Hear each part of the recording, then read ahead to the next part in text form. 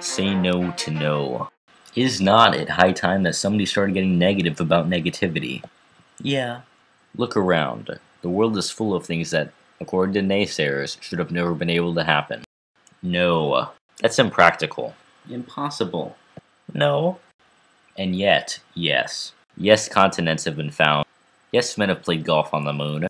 Yes, you can listen to the thoughts of a lonely young boy from across the other side of the world. But what does it take to turn no into yes?